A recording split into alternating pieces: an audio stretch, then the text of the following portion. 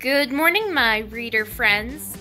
Book Dragon Erin here with another book review just for you. This book is my first DNF of 2022, and I hope for absolutely no more.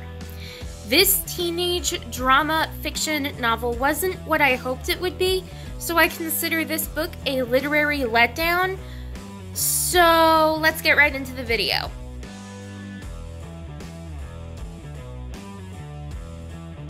The Revenge by Hannah Jayne is a young adult fiction contemporary mystery, and it is a standalone. Other books by Hannah Jayne include The Dare, The Escape, Twisted, and Truly Madly Deadly, which is one book that I have, but I am debating on whether or not I should read the book or give it a chance, because if this book is any indication of Hannah Jayne's work, I don't know how I'll feel about her other books. Readers who read this book also enjoyed My Secret to Tell by Natalie D. Richards. I have this book, but I haven't read it yet. One of Us is Lying by Karen M. McManus. I read this book and absolutely loved it. The Girl Who Wasn't There by Penny Jolson.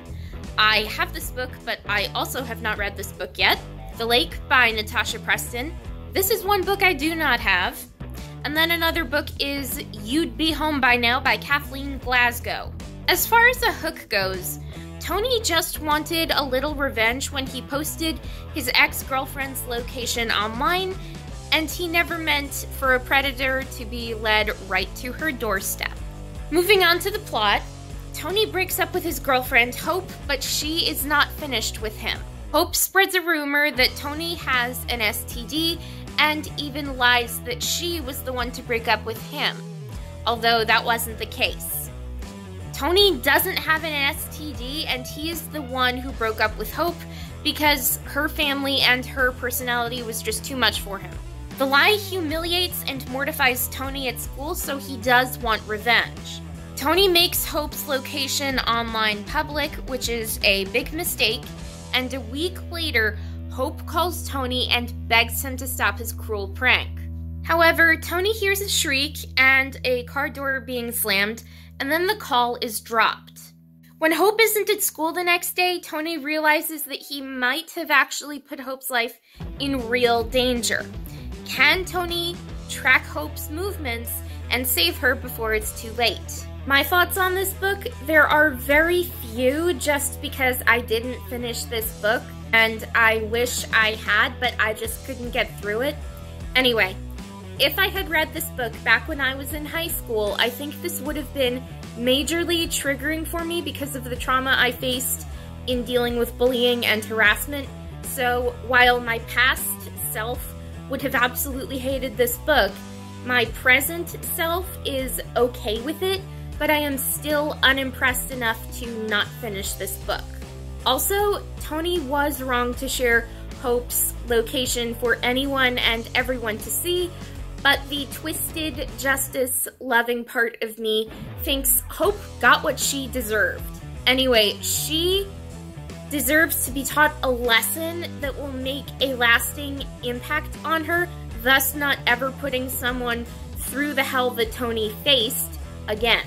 Also, Tony knew Hope best when they were dating, and I am literally shocked that Hope really did love Tony. She described him as basic and average, but real and kind, so that was what she loved about him, not the fact that he was hardworking or his personality was immaculate or very touching to the soul, anything like that. She just was like, oh, he's basic, he's normal, I guess I can like that, and then she loves him.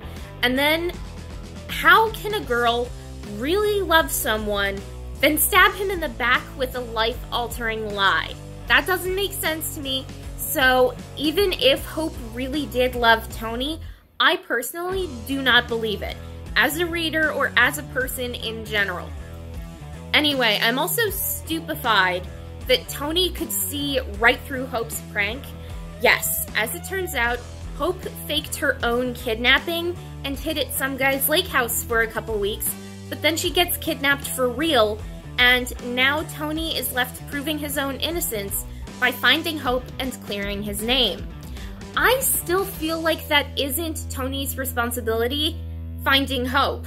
I mean, if I were in that sort of situation and someone lied about me to everyone else, yes, I would be angry, but no, I wouldn't waste my time with that person ever again because they are no longer my problem.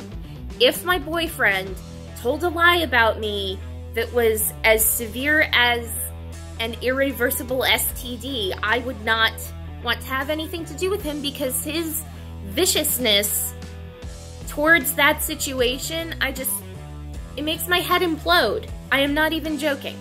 But to be honest here, I DNF'd this book because when I reached the halfway point of this book with nothing happening still other than a lot of talk of where's hope, bring hope back, Tony must have had something to do with it, and no real action, I personally just gave up.